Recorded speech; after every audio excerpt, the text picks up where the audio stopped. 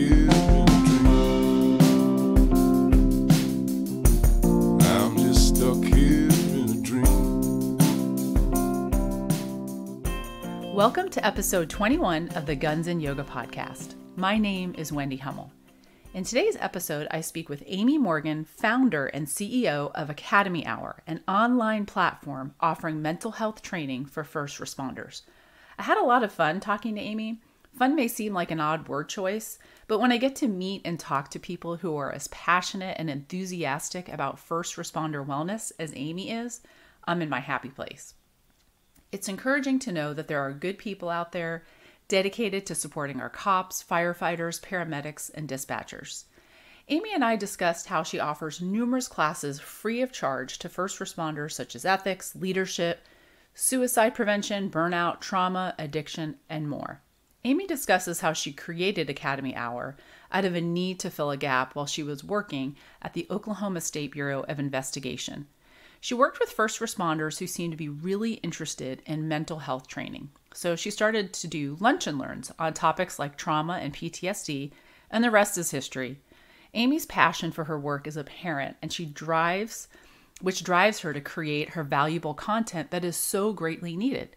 She developed an online peer support training and certified first responder counselor certification and is working on a program for retirees.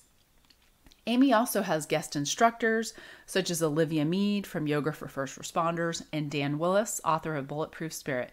Both have been guests on this show. If you're a first responder and you might be interested in taking some of these classes from Academy Hour, you can learn more at www.academyhour.com, or you can email them at info@academyhour.com. If you find value in this episode, please share it, give us a review, and if you'd like to be notified of future episodes, you can subscribe on our Podbean website or email us directly at wendy@bluelineyoga.com. I'd love to hear from you with questions, suggestions for future guests, or topics that you would like to hear about. You can also email wendy@bluelineyoga.com for this, or reach out to me on LinkedIn. Hi, Amy. Welcome to the show. Thank you so much. I'm so glad to be here. Yes, I am so glad you're here too. You and I were just chatting a little bit before I hit record, and you've got such an amazing background. You're doing so many good things for first responders. So I'm really excited for you to share all of that with the listeners. Awesome. So you are the founder and CEO of Academy Hour, which is an online training platform providing mental health and wellness and leadership training to law enforcement and really all public safety personnel. Yes.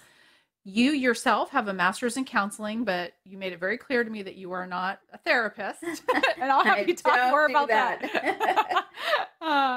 And that you started your career kind of working with law enforcement when you were the training coordinator for the Oklahoma State Bureau of Investigation. So right. If you don't mind just letting everybody know who you are and how you got into this line of work. Yeah, sure. Happy to. So yes, as you said, I've trained, I have a master's of counseling, master's of science in counseling, and I trained the long track, the LPC track, which is, so you start with like marriage, family, drug, alcohol, then you get more hours and it's the LPC track, ready to just go in and be what I was going to get a doctorate. What I wanted to do is child psychology. Like since I was a kid, I wanted to be a child psychologist. And so it got delayed a bit just because of life, but I went finally and got my way through that. A bachelor's of science and behavioral science, which ended up being called short BS, a BS and BS. And I was like, finally got my bachelor's of science and behavioral sciences, and that's what it's called. But and then I went on and got my master's of science in counseling, and I was so excited, and I started working with kids, and I absolutely hated it. And I was so disappointed because I just wanted to be a counselor so bad. And so I switched out of the working with children thing because it felt like a lot of futility to me. And so I moved into marriage counseling, and I hated it. Again, it felt like an act of futility. It was just frustrating for me because I just thought this was what I wanted to do forever. And when I finally was able to, I found out I didn't like it at all.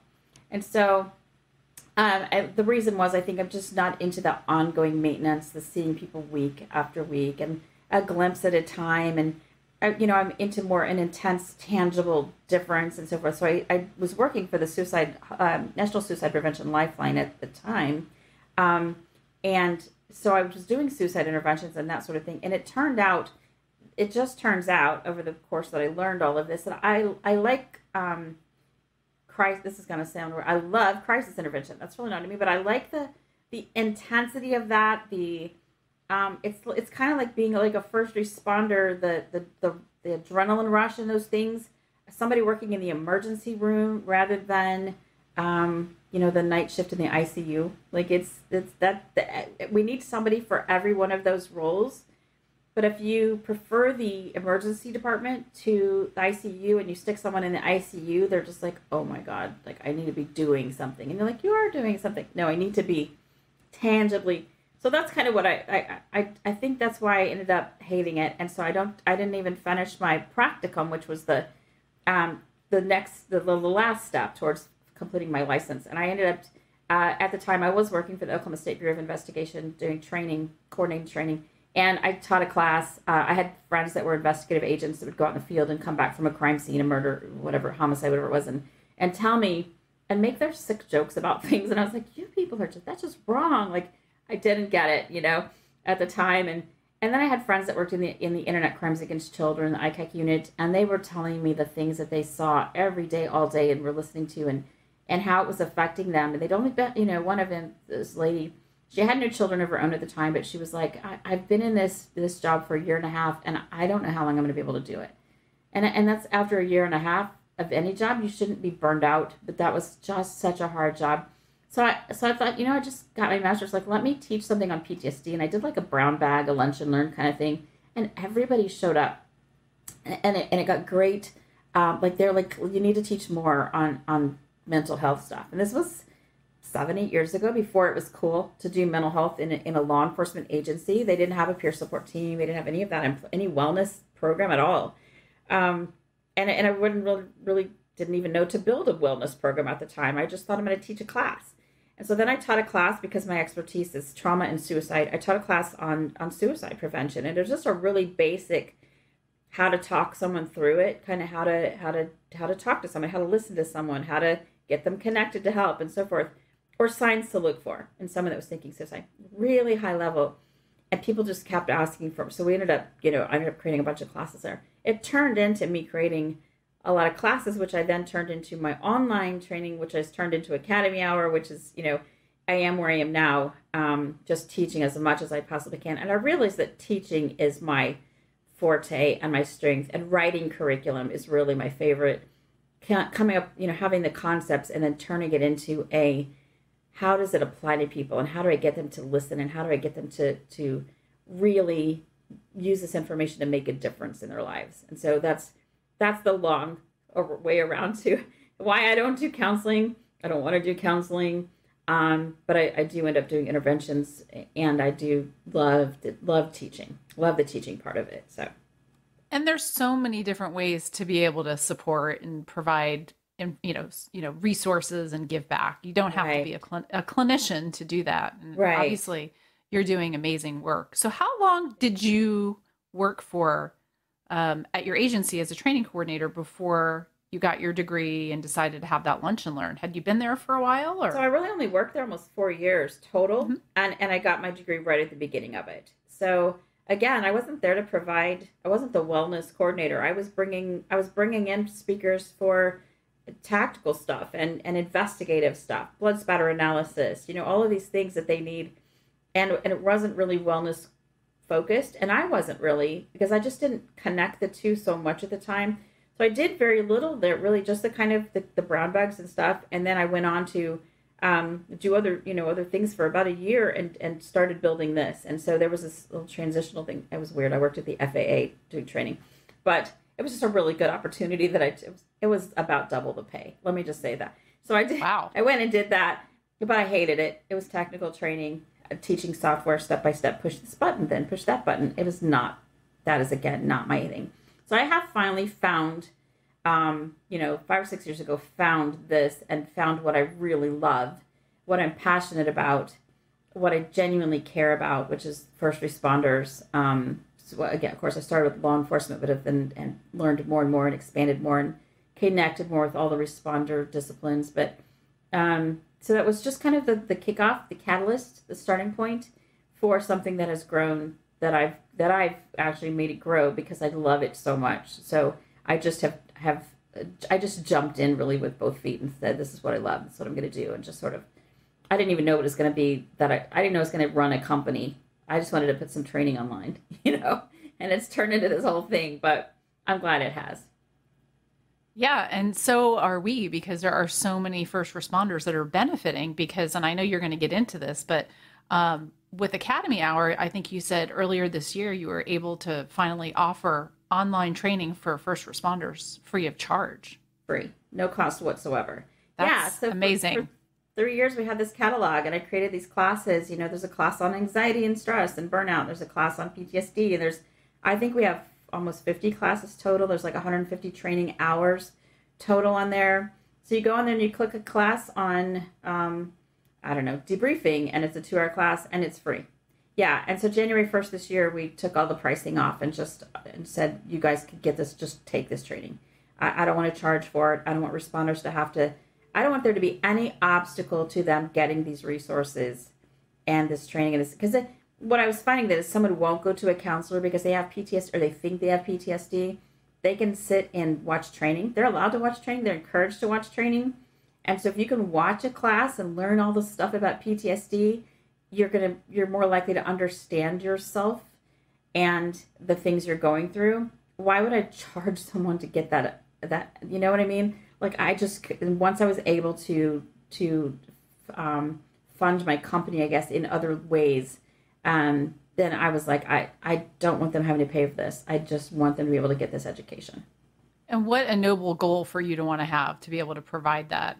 Thanks. I love it. I just really, my goal is if I could give everything away for free, if I didn't have to support myself, you know what I mean? Like, or pay my staff. Like if everybody just worked for free, I would love it because I would love to just get it all out there and not have to charge for it. But the responders, I charge the clinician program, I charge for the peer support program that departments typically pay for. But that's, people are getting certifications from that help themselves and so forth. The first responders that are taking mental health training, their careers aren't benefiting from them having checked that box or have that certificate on their wall. They took a training to understand anxiety, or they took a training class to understand PTSD. There's no way I would feel right continuing to be like, well, I could charge for it, so I'm going to. And so I just want them to be able to get that information. I don't know how else to explain it. I just want to be able to gain an understanding in whatever way I can do. Well, and what a way to streamline getting this information to people, because I know when I went through the academy 25 years ago, we didn't talk about this kind of stuff. Right. We didn't have this information. And now if your agency doesn't have a wellness program or doesn't have training like this is just a resource. Like there's no excuse. I mean, the only barrier I see is like agencies not knowing that you exist. Right. Because why would you not allow your people to sign up for free to get this information? Right. And the other benefit is they don't have to go through their department. You're a person, and you go to academyhour.com on the catalog, you click on it, you take the class. No one has to know that you took a suicide prevention class. You know what I mean? It's not going to be reported to anybody. Your HR department isn't going to be like, you logged on and took a suicide prevention class? Yeah, I took training. How did they don't have to know. It's training. Like, take the training. It's not counseling. It's learning some information. It's, everybody you can't have too much knowledge. We will definitely make sure to share all those resources and the links so people can sign up. But can you tell us a little bit more? You mentioned very briefly you had peer support training, and then earlier you and I discussed before we hit record how you also have a clinician counseling, or if I'm saying this right, I'll let you explain it. You know what I'm asking. So Could you tell everybody about that? Yeah. So the two programs, one is, so I had the Academy Hour. I have to do a little history of it here. The Academy Hour online training was all we had. As I was working personally, and I teach in person too, so I would go teach at departments and teach and so forth. And so I'd always get, I say guys and gals come up and talk at break and be like, oh, so I had my trauma or whatever. And they always tell I'm like, you should see counselors. I was telling them as I was working, so I worked really closely with the SWAT team here in my county where I live. And I gained trust, which is really hard to do. So I feel honored that they trust me to tell me their stories and things. But they would come to, and I go on ride-alongs like every chance I get. And I get people talking in that environment, that two people in the car kind of thing, telling me stories. And I'm like, you really would benefit from counseling. And I'd hear them going, yeah, well, we have an EAP. And I'm like, your EAP? I was so naive at the time. I'm like, go to your EAP, then you get 3 sessions for free. And they're like, I'm not going to those people, I was like, why? They mean well, they're counselors. And it took me a while to, I was going to take me a while, but it took me hearing the stories to figure out they don't want to go to counselors because the counselors would be like, what? You saw what? And the counselors were saying, oh, you need to get a different counselor because you told me this story last week that's really been haunting me. And I just can't hear those kinds of things. And I had one say, I used the clip of it on my training that said, next time you come, if you're going to tell me one of these really hard stories, I need you to forewarn me first because, I'm just a civilian. I don't hear. And I was like, oh my God, you got to be kidding. Yeah. So we created this. So I was looking for them. I was like, okay, how do I find counselors that get these guys, that get the cops and their culture and they wouldn't let them bring, they tell me stories like the counselor wouldn't let me take my firearm in. They wanted me to leave it in the car. I'm like, what? What? And they're like, I don't want to leave it in my car. I'm like, no, you don't leave it in your car. Like, of course you need to be able to wear that into the, it's you, it's part of you. Like, it's an appendage. Like, what are they? Yeah, it scared them. They didn't like the firearm. I was like, oh my gosh, let's find you a better counselor. And so I'd look and I couldn't find, or they didn't want to hear the stories, or they said, look, if you would please watch your language during our counseling. Oh, really? Like, oh boy. So I was like, you don't get it at all. So I looked and I was trying to find, where do I find counselors? Where do I find counselors that get, and there was this big gap. So I was like, I'm in the perfect position. I'm a trainer. I have an online platform. I know counseling. I know law enforcement. So we developed the certified, let's see if I can even say, certified first responder counselor program. So clinicians could go through this program and learn the culture, learn cop culture, learn for fire and EMS and just first responder culture, that they are going to cuss in your office. They are going to tell you really bad incidents. They're going to tell you about that, and they're going to describe it, at first point of view. As they walked in the room and they saw blank, they're going to say that to you, and they don't need to filter that. They don't want to have to worry about it's the reason they don't go talk to their spouses. They don't want to walk in and dump it on you and traumatize you, And so I get all like bent. So we developed this program, and it's not just a training program. It's a vetting program, because I don't want any of them saying, hey, I think it'd be cool to see responders. I want to see some clients. I want them, they go through this, it's 50 hours total training hours. They're required to go on a ride-along as part of it, and then I encourage them to go on ride-alongs forever. There's one book reading, Gil Martin's book is part of it, but because I think it's so important. And I did an interview with Gil Martin on there that's really, really lovely. I love it. But so I put trauma stories in there, and I'm like, this is the kind of story. There's segments interspersed throughout the training called Stories You Will Hear. And it is either a video of a responder as if he's the counselor client telling a really, really hard trauma story, or it's videos that I've taken from documentaries that are firsthand from the responder point of view, responding to a difficult scene, hearing a story. It's all, I want them to really be experientially exposed. I don't know if that's but to the actual reality of what responders go through and what they will need to come, not necessarily what they would come into the office telling, but what they should be able to come into the office talking about without being cut off because the story's too difficult. I want them to understand the poor coping skills that are normal for a responder, which is the excessive drinking, the anger, all of these things, infidelity, like all the things that are, so that if you had a civilian come in and be like, I've been cheating on my spouse and my girlfriend, and I drink a fifth of whiskey every night, and the counselor's going to go, holy crap, you've got big problems. Instead, you're going to see a responder and go, okay, yeah, you and all your buddies, let's help you.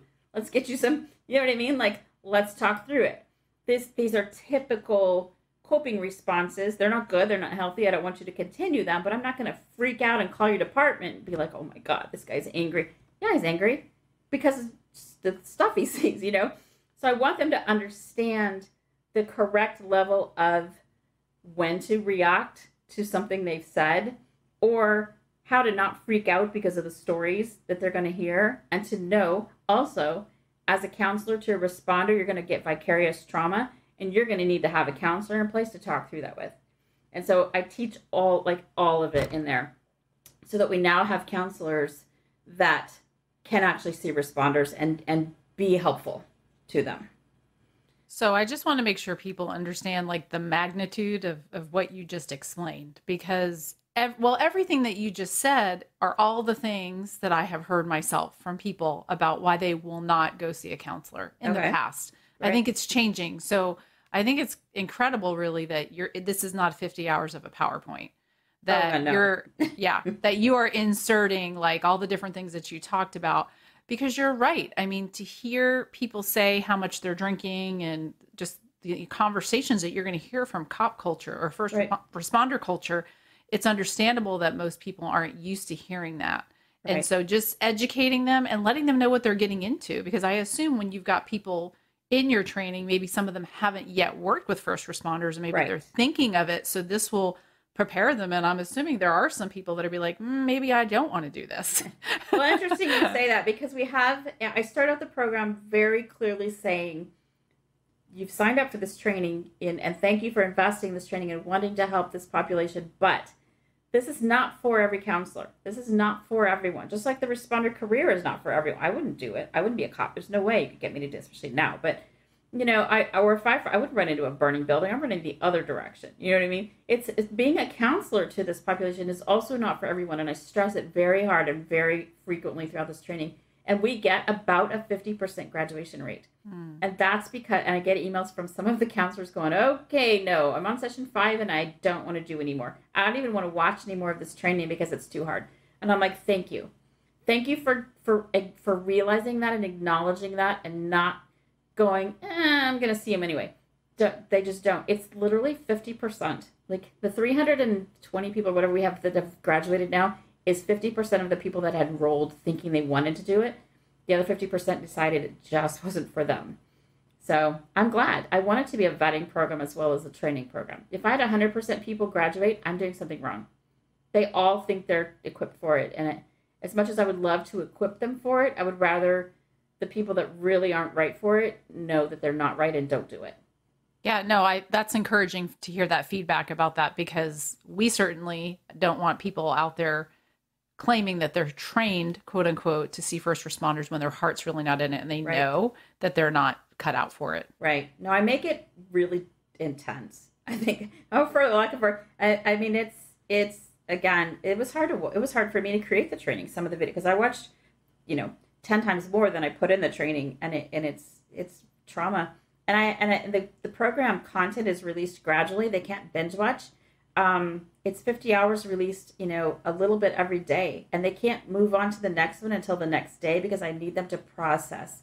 One, for educational, for retention purposes, but two, there's one session that's more intense and difficult than others, and I leave them a day in between, that they don't get content the next day, because I think it's going to be harder to process, and I want them to take the time to do that. I don't want to traumatize them during the training, although they get that warning. These are traumatizing stories. I want them to take the time to process it before going on to the next story, the next lesson, the next whatever. They can't binge watch it. They're just not allowed to sit and go, hey, I have a week off, I'm going to take this training. Doesn't work that way. Like, it takes 50 days for them to get the entire content. So, well, and I have a friend here locally who's a clinician, and she sees, I would say, about at least half of her clients are first responders, and she says the other half are other clinicians. And I'm sure, yeah. And you mentioned it earlier. You said that you really encourage a therapist, a clinician, to have one pretty much for the rest of their career. We're taught during counseling school that you should have your own.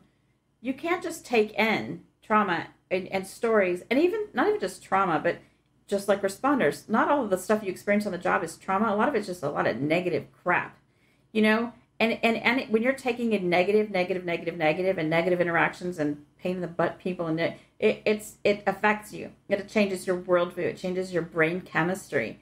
And you have to have an outlet for that. So the counselors that even just see, like, and I just say just see, I'm not minimizing people that do other kinds of therapy or have other populations, because I think it's all hard, obviously. But you have to have an outlet for that. No different than people ask me a lot of times, like, should I go home? Should I be going home and telling my spouse about my day?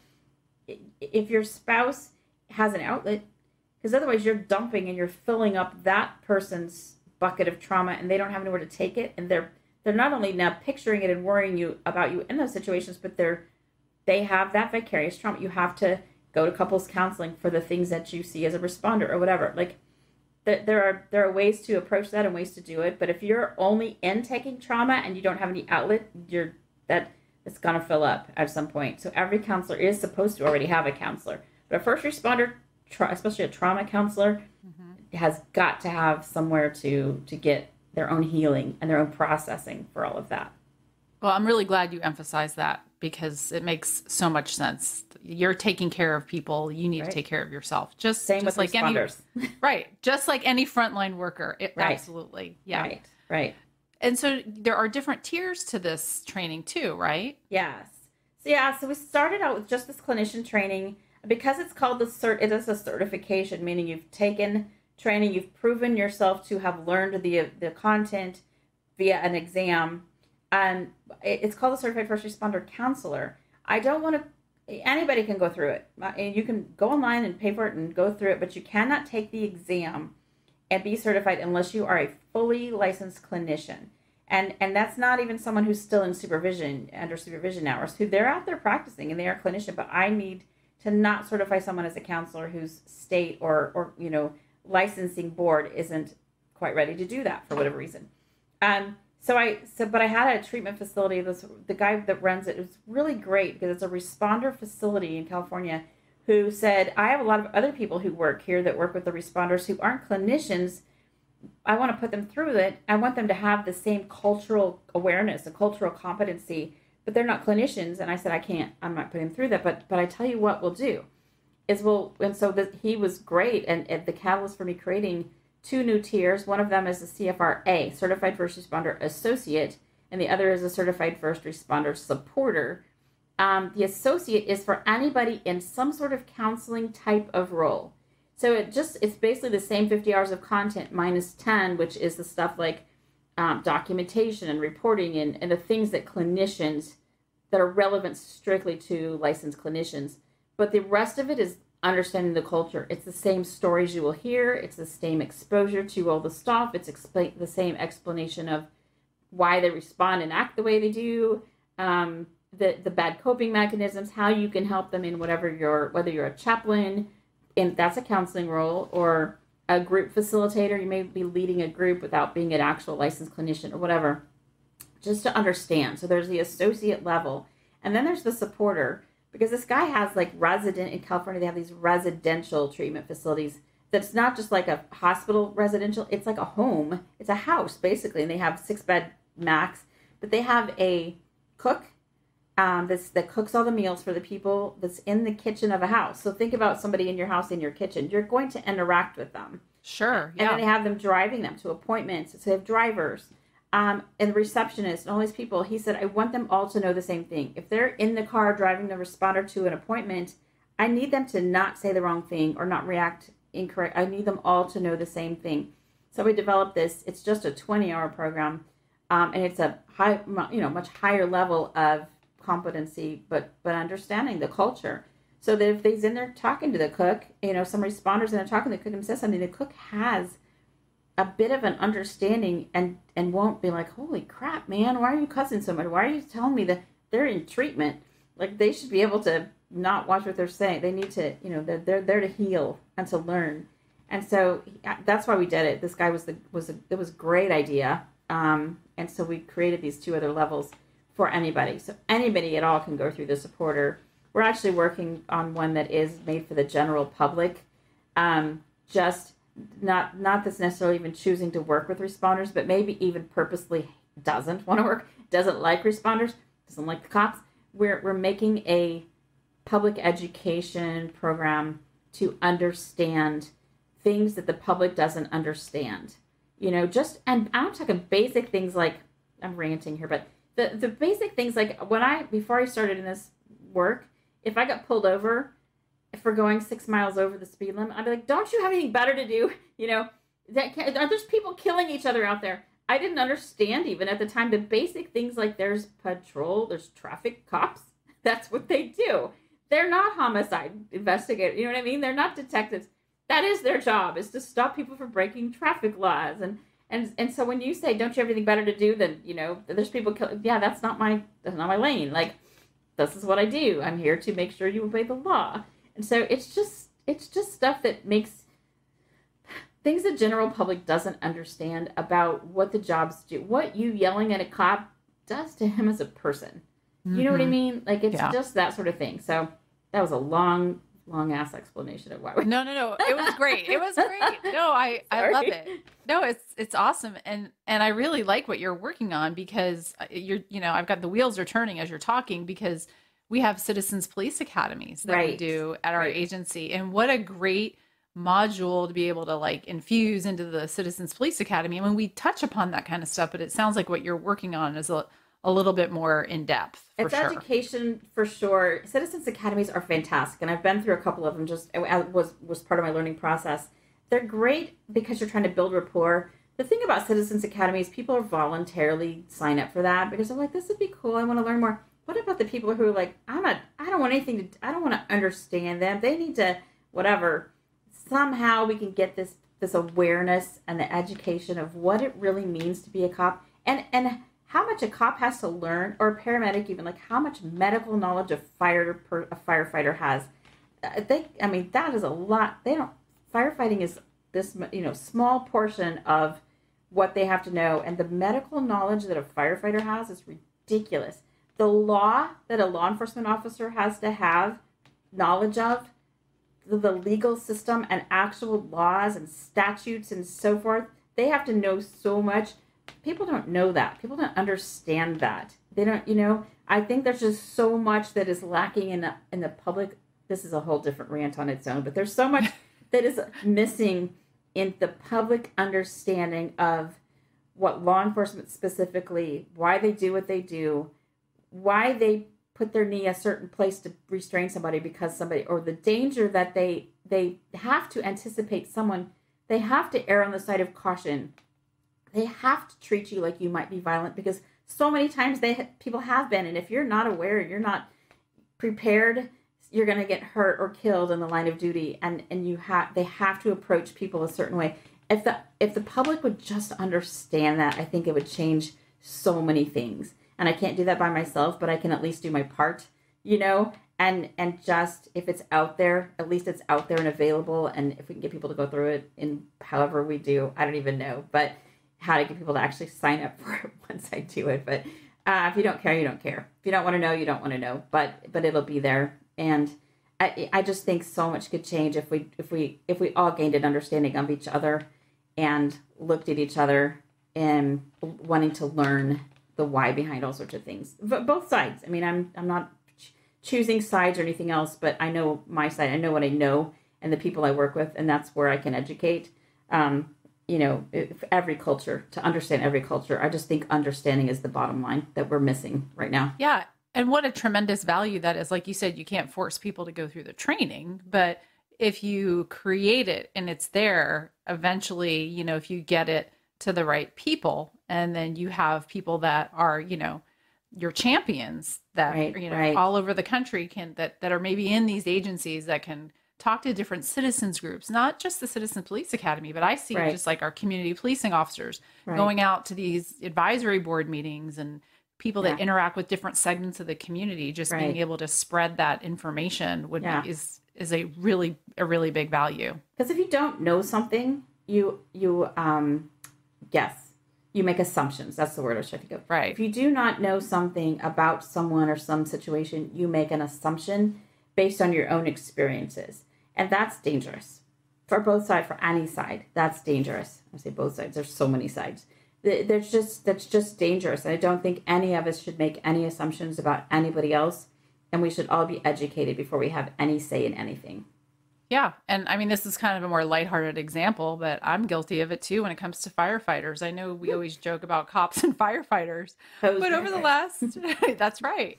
But over the last few years, in all seriousness, and it's mostly because of doing peer support and working with, other agencies, like I have a newfound respect. I did just kind of think, okay, they sit around, they eat dinner, they cook, work out, they go fight a fire, they go to the Y, whatever. But like you said, you touched upon it earlier when you talked about how much knowledge and how much training they really do have. I mean, it really is mind blowing when you really realize that. So it is. And if you see video, I have one of my very best friends just retired after 35 years as a firefighter. And in all the time I've known him, he's never told me the stories and everything. He was one of those old school, don't talk about it, whatever. But he just retired and he started sharing some. Retirement's been very hard. But show me some videos, like body cam videos, firefighters. Did you know? This is going to sound so stupid, but they walk into a burning building and it's dark. Like, they can't see anything. He goes, I'm going to take you, he was like, I'm going to go to your next door neighbor's house. I'm going to tell them to turn out all the lights tonight. And I'm going to send you in there and say, I have put a stuffed animal in the corner somewhere in this house. Go find it. And I was like, well, I don't know my way around this house. And he's like, nope. And I was like, you're not going to give me a flashlight? And he's like, nope. And he's like, oh, and I'm going to start the house on fire. The roof might fall on you. So hurry. And I was like, what? I was like, just the firefighting aspect of it. You're in someone's house. And he said he got trapped in a bathroom one time and couldn't find his way out. Like he couldn't find it. Couldn't figure out based on all the noise and the confusion and the smoke and the dark where the door, like I was like, I would freak the heck out. And and then all the medical knowledge, it is unbelievable. But law enforcement too. Like all the stuff you have to know is ridiculous.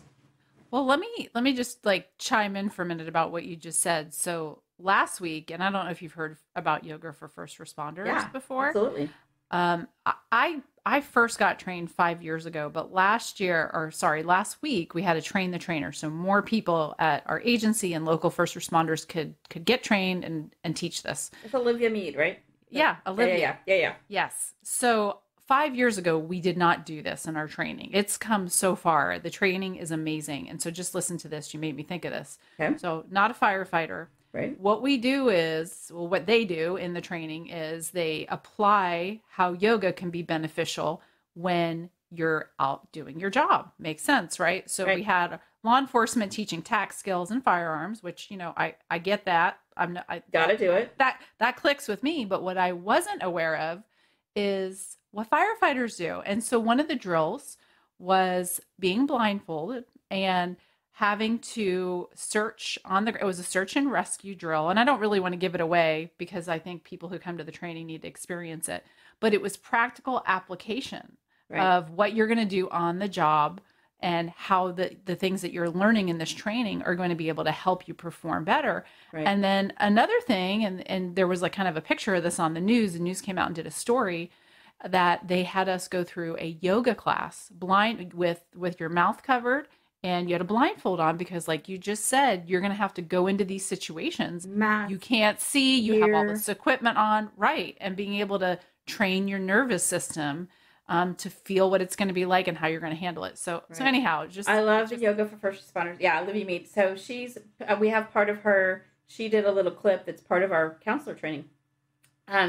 Because I promote that as, I also promoted the program, know what resources to send your responder clients to. Yoga. So I love how she describes it as, the ability to focus, the ability to, that's what yoga, I kind of say it when I teach classes, like I used to think yoga and meditation were like fluffy, super like I didn't want to be the fluffy mental health lady. I wanted to be realistic and bottom line. And I'm real bottom line anyway, but which is why I probably like responders. Like I don't like, let's sit in a circle and here, hold this teddy bear and tell me about your feelings and pretend that it's, no, like never. So when I heard yoga and meditation, I was like, oh my God, like these are fluffy things. No one's going to do this. She changed the culture of that entirely. Olivia did. And so I give her kudos for that. But she does talk about how it changes your ability to focus on what you need to focus on, to calm your anxiety and your physiological responses to just adrenaline and really be present and aware of the things you need to be present and aware of in that moment when your life is at stake and other lives are at stake and there's chaos all around you. Like, it does so many things for you.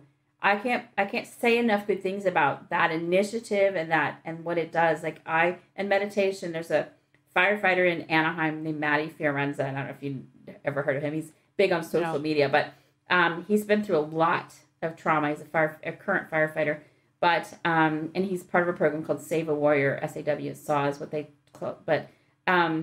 But he's big into meditation, and he talks about how it's restorative. Like, it gets you, especially if you've had trauma and you've been healing from trauma. So meditation and yoga together, like, your focus on the job will improve so much. Your ability to tune out the chaos and the chaos, like the people yelling and cussing and all the stuff, while you're trying to achieve a mission and focus on your task at hand. It should be part of academy training as well, the mental health, but I think yoga and meditation should be like, this is going to benefit you in so many ways. It's a hard sell because it does seem fluffy and, but it is so beneficial to your overall well-being and your ability to just be where you need to be. Yeah. And I know you already know this if you know Olivia, but the preconceived notion and the stigma that people associate the word yoga with is the first barrier. Yeah. But I think once you can get people past that and into a class and even just give them a little bit of education and say, this is exactly what is happening when you practice this breathing technique. Right. And this is how it can help you. Exactly. Just saying the word, people are like, oh yeah, I don't need that. Yeah, you do. Why would you not do everything that will benefit you and help you be better? Why would you not jump on board with anything that is going to help you be better and healthier and feel better and do better? Yeah. And fortunately, at the agency I'm at, we do teach recruits, and it is in the academy. Now, I'd like to see it more ingrained, but at least they get some of it for now. Right. So couldn't agree more. So yeah, you can get me talking about yoga and meditation, and I can talk about that forever. Awesome. So. Yeah. Well, you mentioned academy. We're developing a program, and it's not, I kind of hate to put it out there because I've had some people like copying a bunch of stuff I do, but it's called Ceasefire Training. There's a website where I've basically drawn up the kind of what it's going to be about, but it's a train the trainer for academy instructors, police and fire, to teach a 3-day block on mental health. This is what the career will do to you. This is how it will affect you. This is how to avoid it. This is how to be preventative. This is how to live a better life. This is how to be ready when you retire without giving up your entire identity. This is it's 3 days of how to take care of yourself throughout your career, what it might do to you, what it looks like, what it's going to look like in your peers, it's everything. They teach everything in academy but that. And so that's another one of those where I saw a gap and I was like, why isn't anybody teaching? So we've created it, Train the Trainer. So I'm not going to go around teaching it. It'll be train the academy instructors that the cadets are already listening to and already trusting throughout the academy, train them about the mental health. So they can teach the block, but also they'll know enough to kind of interject it in their other training when they're teaching in the academy. So will that training also encompass retirement? Because I know you said something about police identity, but really getting people ready, because that is a gap that I see that I've often thought about. What can we do, and how can we create something? It's a huge initiative of mine. Yeah, so that's awesome. Because you have to start.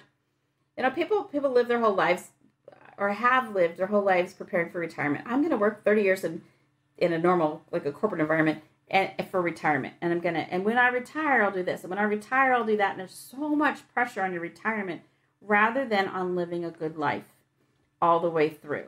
And so that's part of it, is don't make it your entire identity. Don't make all your friends only cops, fellow responders. And also have a plan for your retirement. Like I said, I have this firefighter friend who's 35 years in.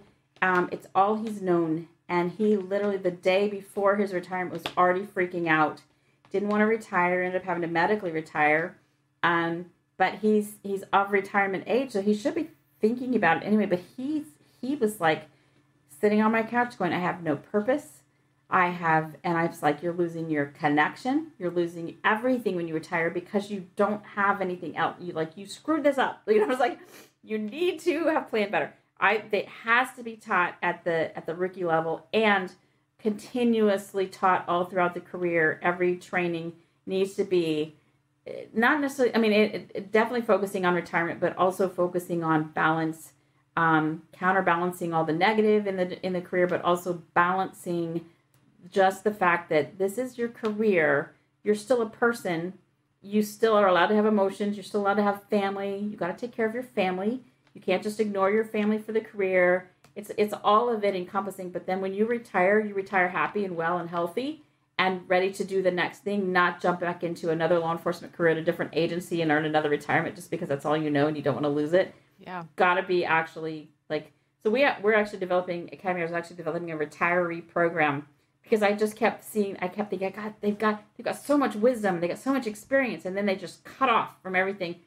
I'm trying to have, we're starting it, to have retirees create courses for us and then be mentors. We're going to have like a mentorship program because they have so much to offer. And in my peer support program, I'm like, include retirees in your peer support program because they've learned hard lessons.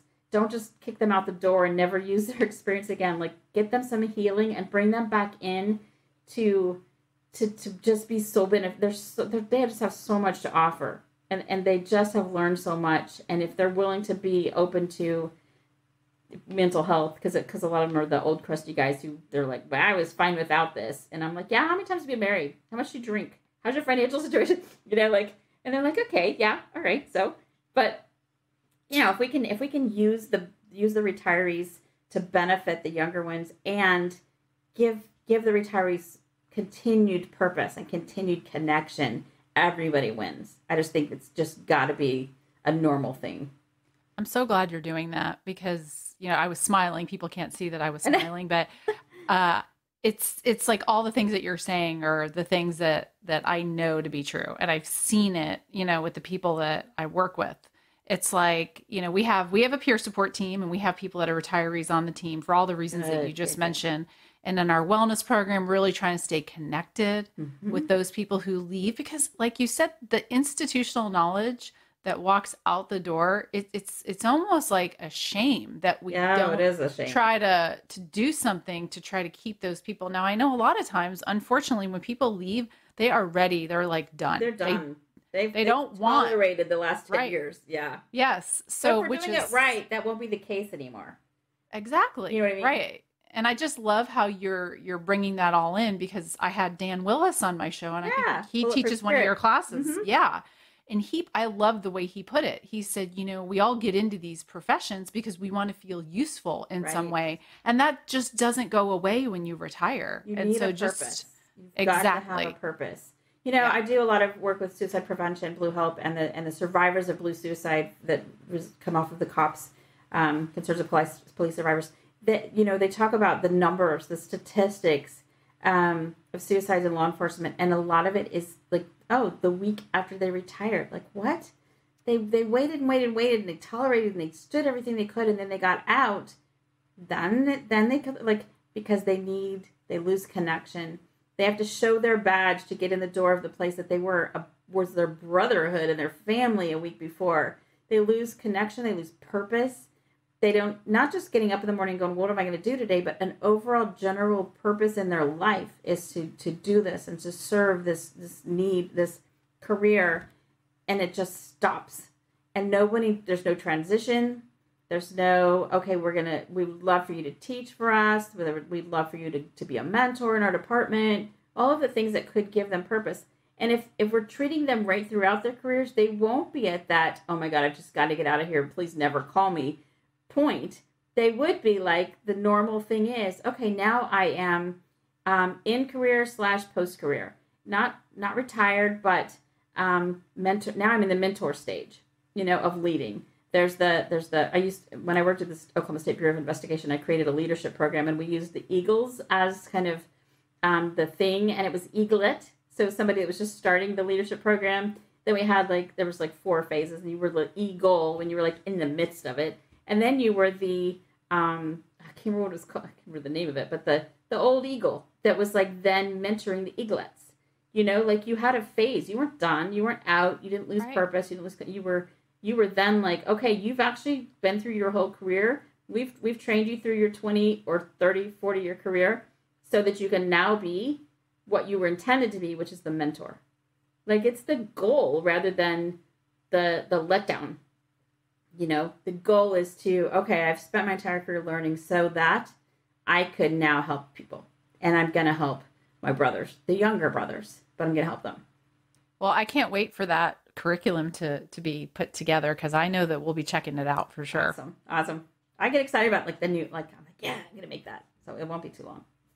Yeah, I mean, people can't see you, but they could probably feel the enthusiasm. I get that. I'm never quite sure what that means. Everybody's like, so I see you're really passionate about this. I'm like, oh, I need to calm down. Okay. Oh, no, it's as far as I'm concerned. That's what I always get. Oh, I see you're passionate about this. I'm like, oh, I was really obnoxious. All right. No, not at all. Not at all.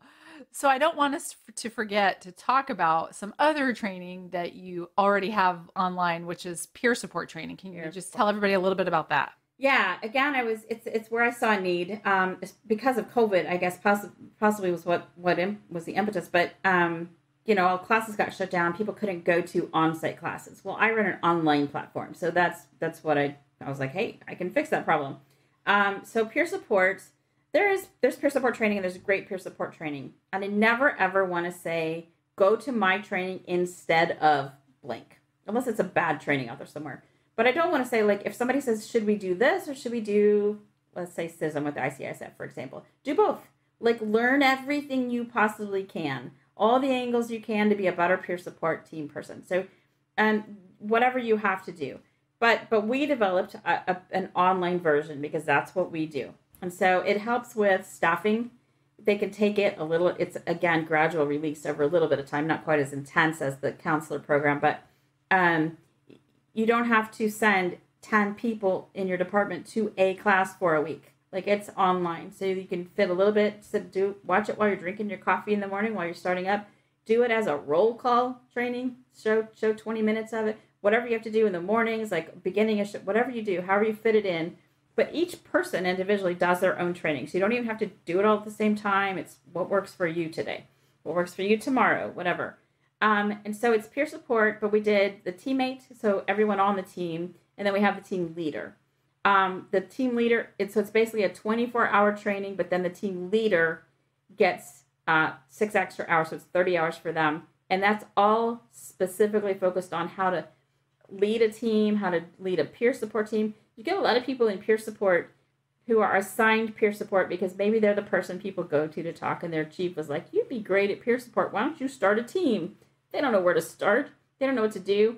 Our training walks them through how to start a team, how to select the right teammates, how to train the right teammates, how to monitor them, how to take care of them and yourself. But also sometimes people are peer support leaders, team leaders, who've never been in charge of anybody. They've never supervised a team or a mission or anything. And they're like, now I'm also leading a team of volunteers to do something really super important. I don't know.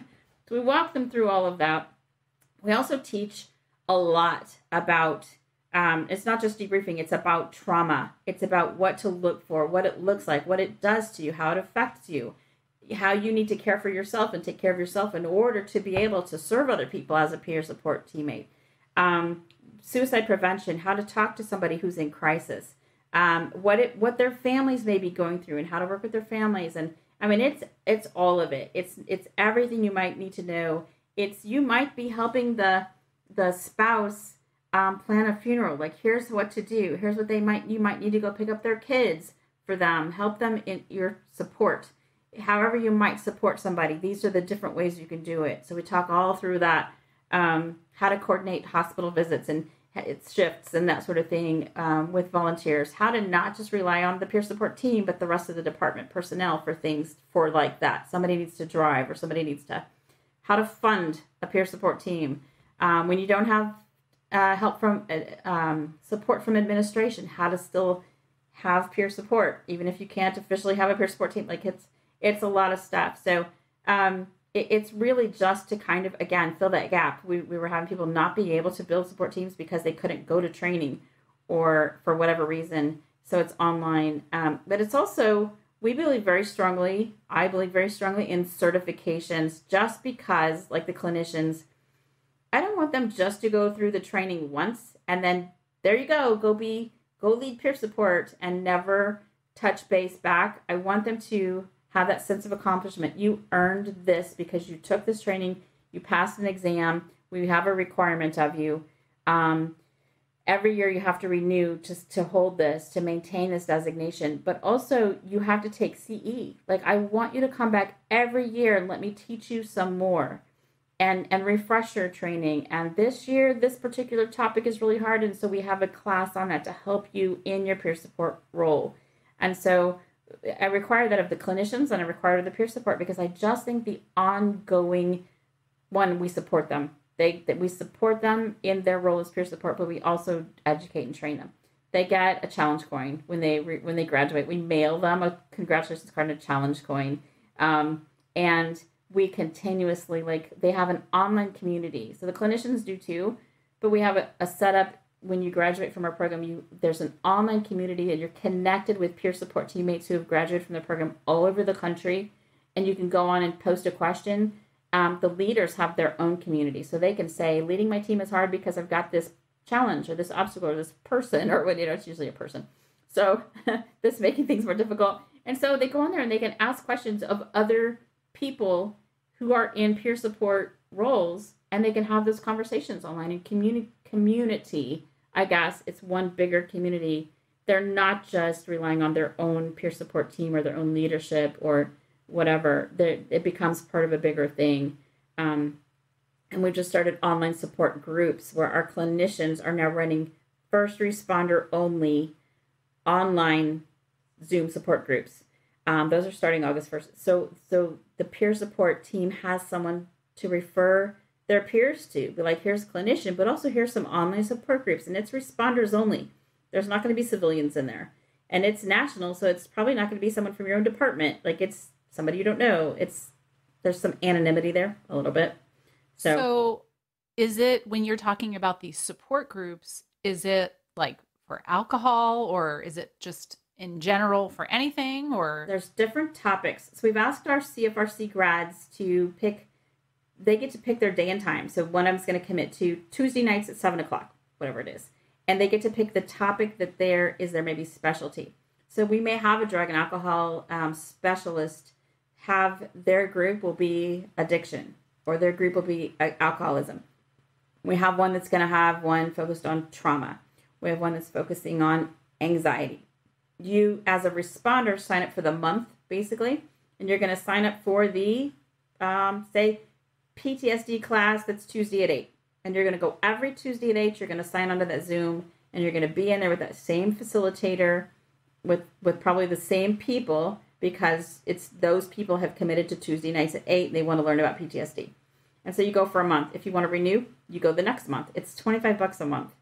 So oh, wow. To go for an hour each week, like, it's almost nothing.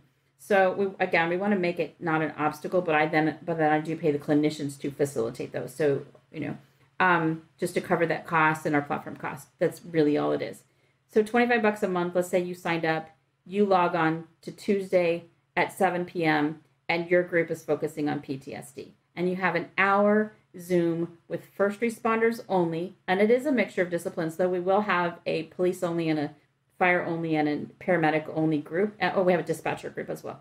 I include 911 dispatchers in everything. So we'll have their own by discipline. If they only want to talk to cops, you don't want to talk to firefighters, whatever. But it's typically going to be by topic. And the facilitators are the counselors that have graduated from our cultural competency program. So it's not going to just be some random somebody who wants to facilitate. So just another way of providing support, just another outlet, another avenue for your peer support team to say, this is a lot. It sounds like you could use some support. Hey, there's this group. Like, they talk about PTSD every week. We want to do it. And you go online, you enroll, and you show up on Tuesday at 7 p.m. or whatever it is. So yeah, and there's so many reasons why that's such an incredible resource. First of all, like, when you're the only person maybe leading a peer support team and it's uncharted territory, you have these resources across the nation to be Right. able to rely on. And then I love the idea of that closed Zoom group because Yeah. even though people may have resources locally, Yeah. there's something, some people, they respond better to when they don't know people. Yeah. I've noticed that in just doing For peer sure. support. There are people that do not want to talk to people within their own agency, but then of course there's people who will only want to do that.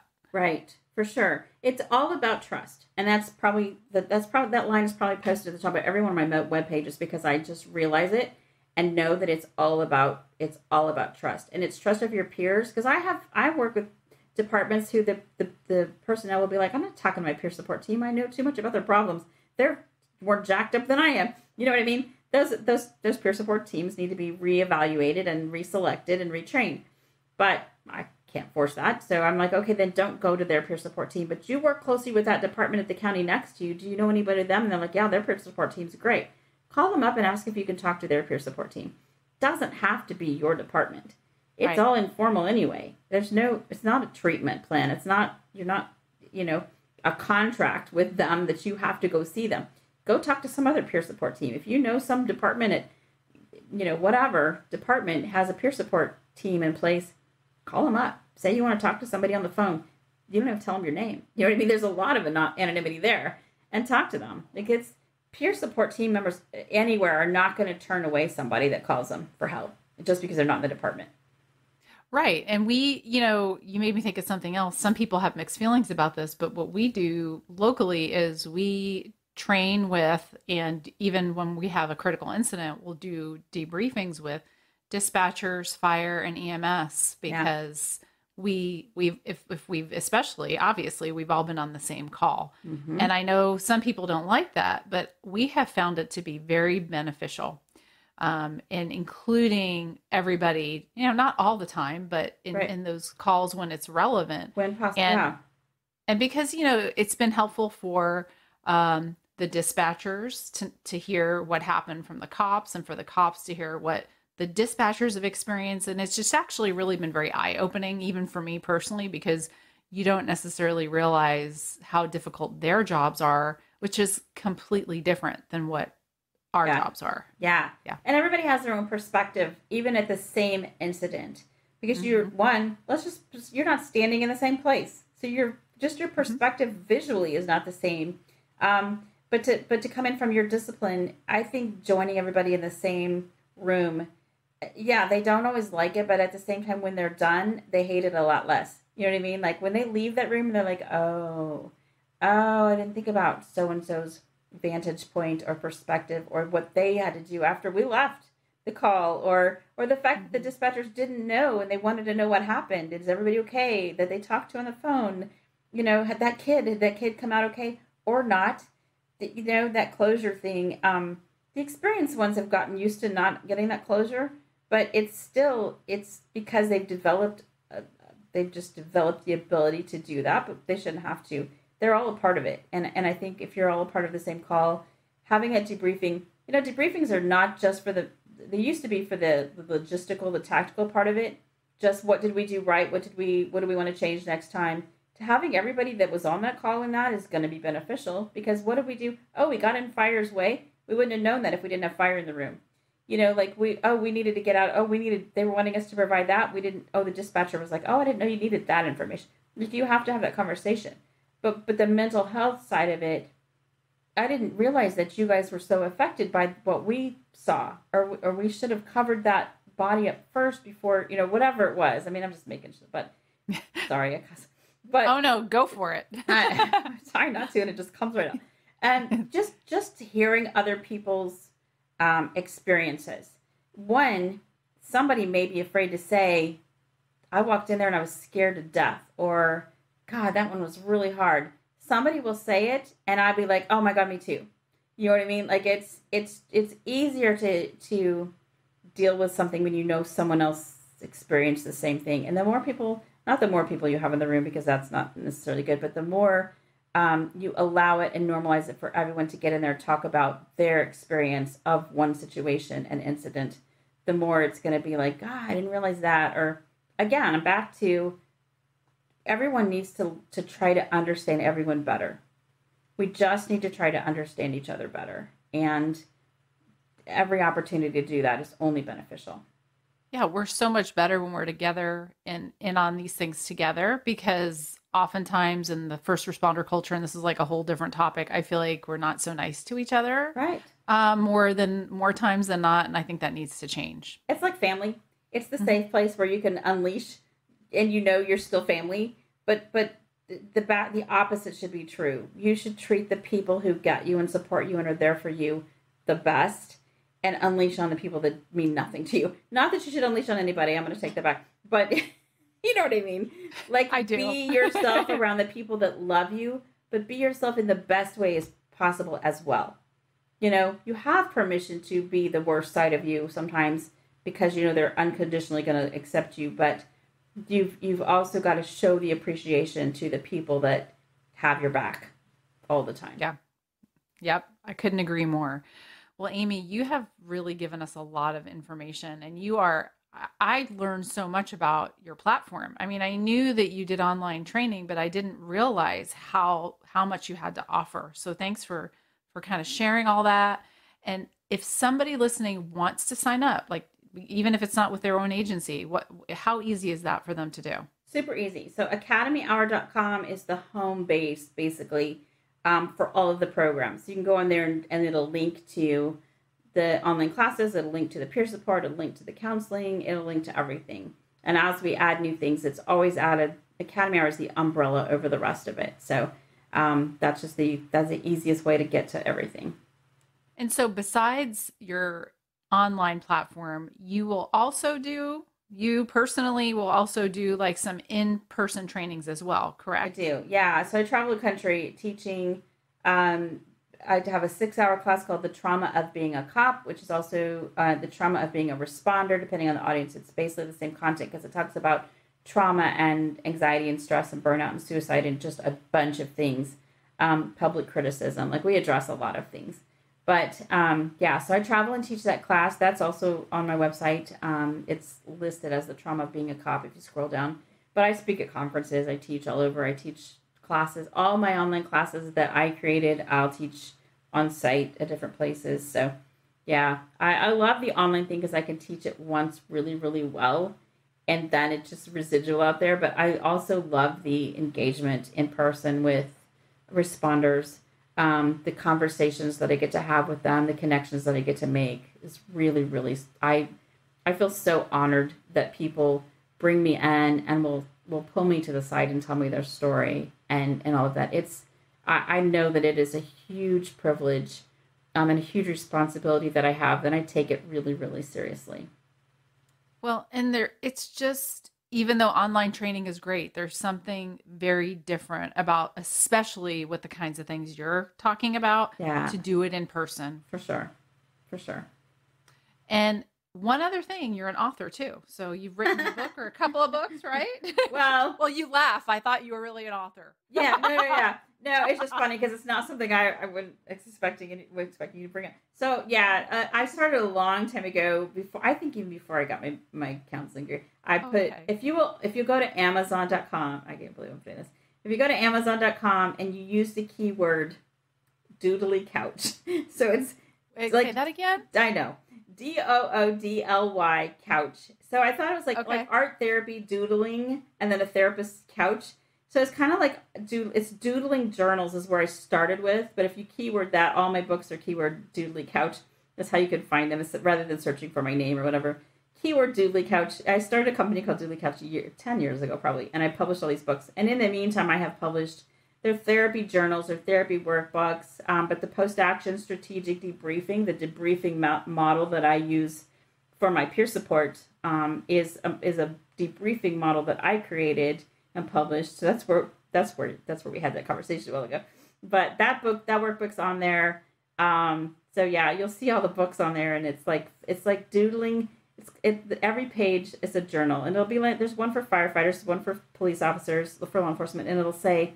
But there's one for like children for divorce that are going through divorce. And it came from when I wanted to be a child psychologist. Kids can't always write in a journal, and they don't necessarily want people to read their journal, or they weren't old enough to write words. And so but I also put it as sometimes you just can't find the right words. And so you'll doodle. And so I made these journals that it says at the top of each blank page, it says, how do you feel today? And you circle kind of the right emotion. There's little faces there. And then you just draw or doodle. You can write, whatever, but it's just doodling. And I used it like both my parents have died, and they were both sat by them in the hospitals kind of thing, facilities. And so there's one for the patient that's stuck in the, somebody has surgery and you want to give them a crossword puzzle. You give them this book and they can doodle. But there's one for the caregiver that's sitting there next to them to just kind of to draw and record and doodle pictures and different things. And so it's just an outlet. So there's journals, there's workbooks, I have a workbook for like reinventing or heal yourself. There's one. I can't even think of them now. I created them so long ago, a lot of them. But the one we were talking about is that post-action strategic debriefing, which is the debriefing. It's a facilitator's guide to walk you through a debrief. Thank you so much. And I look forward to talking to you again. Yeah, for sure. Absolutely. I appreciate you having me on. I hope you enjoyed the episode with Amy. If you find value in this episode, please share it, give us a review. And if you'd like to be notified of future episodes, you can subscribe on our Podbean website or email us at wendy@bluelineyoga.com. I'd love to hear from you with questions, suggestions for future guests, or topics that you'd like to hear about. You can email wendy@bluelineyoga.com or reach out to me on LinkedIn.